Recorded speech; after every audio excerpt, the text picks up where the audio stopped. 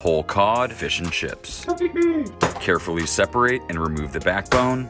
Make some crisscross slices without piercing the skin for more surface area.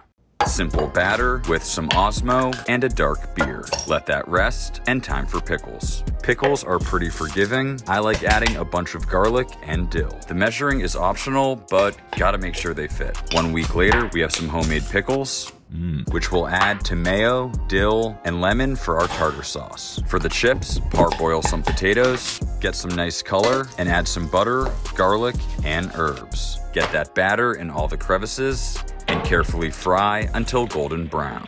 It takes a little extra work, but the result is truly a show-stopping way to do a whole fish.